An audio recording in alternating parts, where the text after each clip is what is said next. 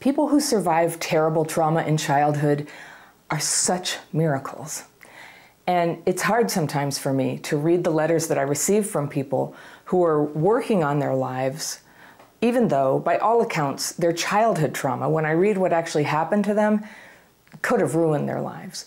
But the trauma wounds show up sometimes, even in people who really have a transformation.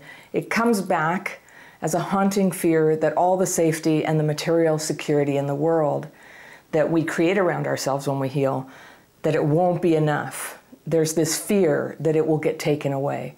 So my letter today is from a man who is one of those people. He built a great life after growing up scared every day. And now it's back, that feeling that everything's going to be lost. So I'm going to share the letter. I call him Mark. And he writes, "Hi, Anna. This is my second or third attempt at writing this letter. In short, I'm 29 years old. I moved out at 17 because my mother had a really bad drinking problem. My parents divorced when I was 2 and my sister was 4, ironically because of my father's drinking problem. Living with my mother was difficult because of her drinking, but also her own mental health issues. She was a bit of a problem child and ran away a few times when she was little, which is very relevant to how I was raised. After my parents got divorced, we moved 4 hours away and lived with my grandmother and grandfather for a brief period.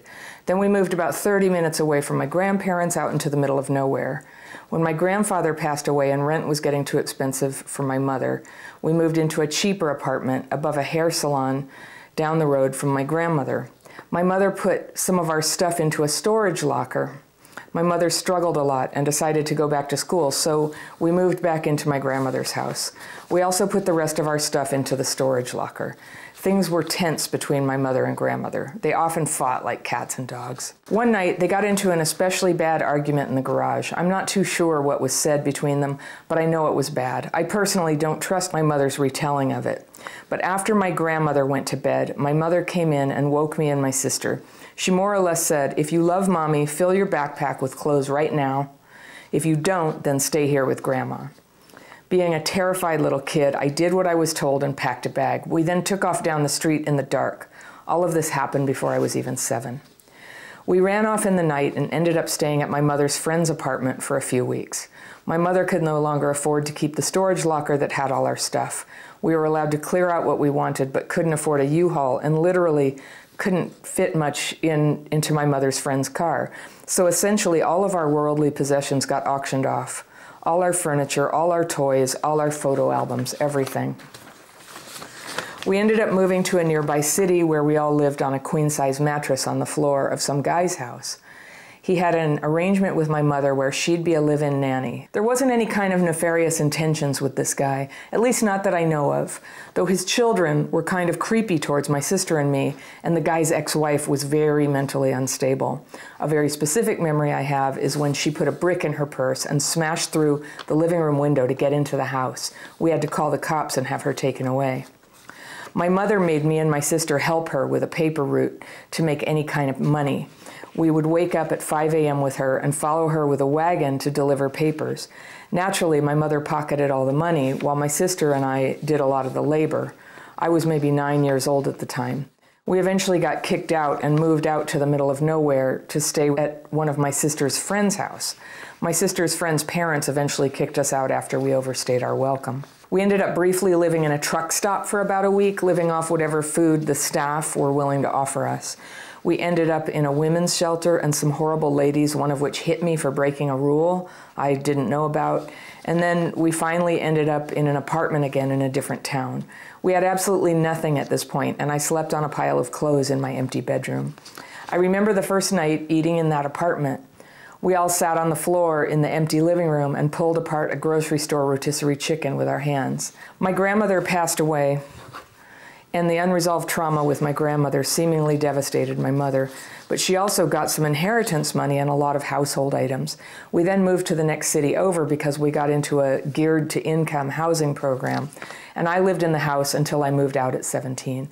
My mother's drinking got so bad that I came home to find her passed out at the base of the stairs. She'd obviously fallen and knocked herself out. There was blood on the carpet and dried blood on her face. She had clearly been there for a while. This wasn't the first time for her, but it was the last time for me. And my sister and I called an ambulance. But the next morning, I moved out. I wanted no contact with my mother right up to her sudden death a couple years ago.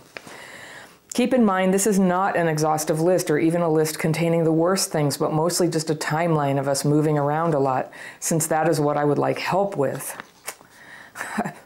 Clearly, this level of instability had an impact on me as a kid. In total, I went to 8 different schools and I lived in countless places.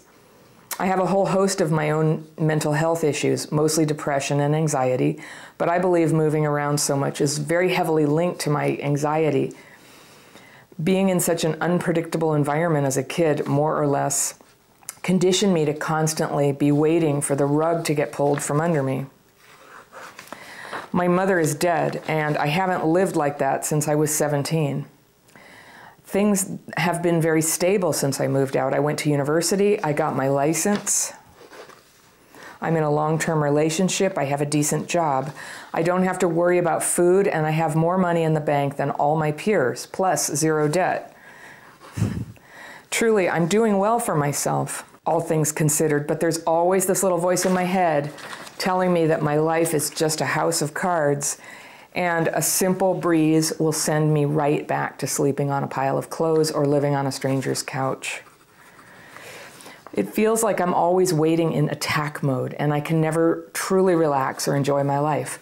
I guess what I want help with is, how do I convince myself that this is all real and not going to implode on me? How do I move on and learn that I don't need to clutch my purse so tightly, or that I can have things, or that things aren't going to be like they were before? And that is from Mark. Mark, oh my gosh, I hear you, my brother. Parental alcoholism is a bear, and it sounds like your mom also had, as you said, mental health stuff going on. And this is quite the chronicle of instability, and I believe you that this is just a fraction of what happened. What you're talking about, there's a word for it, it's hypervigilance. Hypervigilance is a really common trauma reaction that comes from having to grow up being very vigilant that everything's about to be taken away and you don't know where you're going to be staying, you don't know if violence is going to break out, you don't know if there's going to be food. And so your nervous system gets primed to jump into action on a moment's notice. And so you have very accurately described what that's like when it just doesn't switch off. And I'm so proud of you, Mark. You know, not everybody who grows up like you did gets on the path like you have, putting together a life, to be in your 20s and not only to have good work and a stable long-term relationship, but to be out of debt and to be self-reflective. Like, you're amazing. You are a miracle. And I hope your sister is okay too. You didn't mention how all that turned out. It's a very big deal to grow up like you did. And you obviously have a lot of strength. There's a lot of resilience in there on your side, working towards it. And I'm really glad you got out at 17 too. That's a critical decision. We, you know, here in this community, we have so many people who, like, they couldn't leave that early. They stayed, they try to help things, they got stuck. And the damage continues. You know, when we talk about childhood trauma, it doesn't just, like, the clock doesn't just stop at high school graduation. It just goes on and on and on. And the longer we stay in a traumatizing situation, the longer we're sort of going into, you know, in your case, hypervigilance, but in a lot of people, a lot of the maladaptations of, like, you know, going into sort of a fantasy land of imagining that everything's okay when it's not okay, or getting into self-destructive behaviors themselves. Like, all of these are just totally normal for traumatized people. As somebody like you who kind of got into hypervigilance, and for me it was more like overfunctioning and then, you know, a whole bunch of problems around relationships. Compared to some of my other siblings, I was lucky. I was lucky because at least my coping mechanism puts money in the bank. At least my coping mechanism tends to keep you employed. And so, you know, on the scale of terrible consequences of trauma, at least some things have that upside. You were homeless a lot, and we don't talk about this enough. But the homelessness and the incredible poverty, I can just imagine what you had to eat, or the stuff nights you went hungry. We had a little bit of that, in my family too, and then we didn't, and then we did, and it's been years for me to stop overbuying food. You know, I would just always have like a basement full of food, shelves full of food, way too much.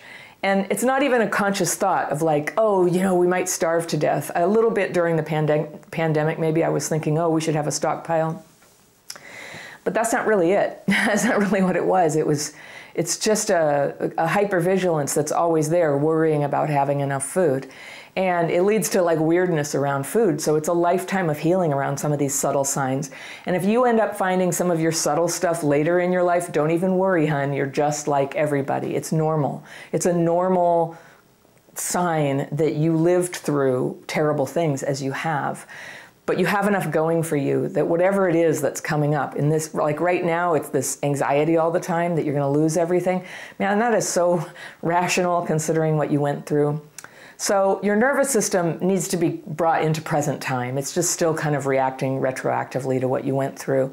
And, you know, we are so lucky that we're born in this day and age when finally there's knowledge and research and, you know, science around why do we do that? And people can stop psychologizing it.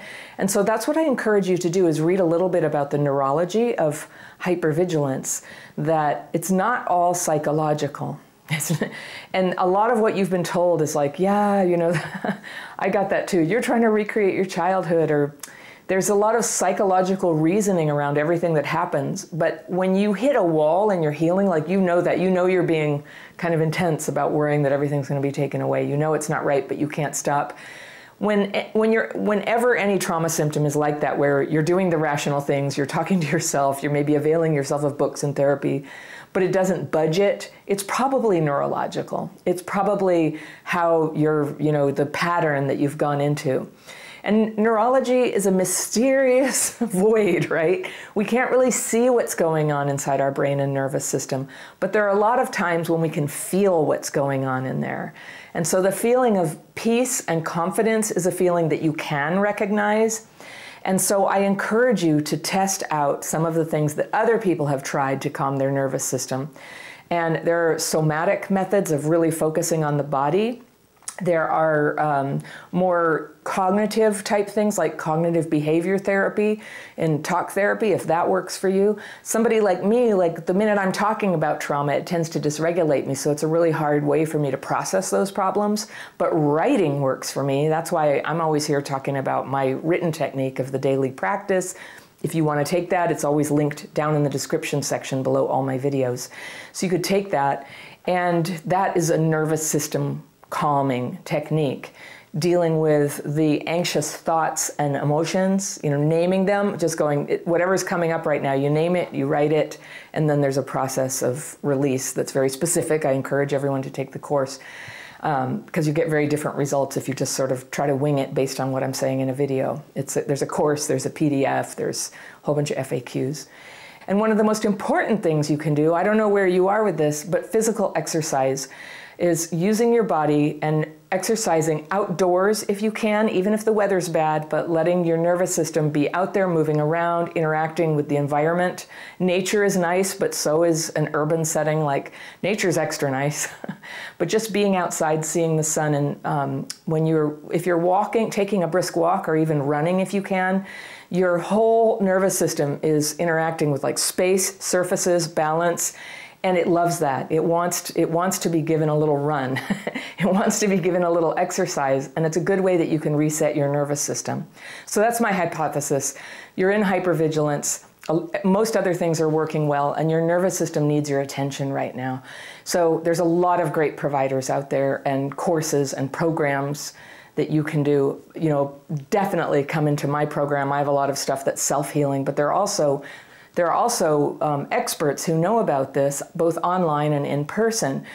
And I would just encourage you, practically every therapist says they deal with PTSD and trauma, but you need to ask more specific questions and ask them, what do you do about hypervigilance? Or what do you know about trauma? And what do you know about some of the researchers and the thought leaders around hypervigilance who do that? The experts who know about the neurobiology of trauma and what happens to the nervous system there. So be your own best advocate. Don't beat yourself up about this. if you have any idea that you're broken or hopeless, like, just let that go. You know, it's coming from me to you. You're not broken at all. You have a common symptom. A lot of people get stuck like that. There's healing that you can do to move that forward. And then everything gets easier. When your nervous system is kind of working with you rather than kind of clunking along with a flat tire, like a lot of us after childhood trauma, a lot gets easier. Your health gets better, your ability to focus gets better, and just that sense of peace and calm. And if you want to come in and try my daily practice, please do. There's a free course, anybody can take it. And then every 2 weeks, I lead a free Zoom call. Hundreds of people come, we do the techniques together, I take questions. This is a place where a lot of people are working on the feelings and thoughts that go with trauma that are very noisy in the head for some of us.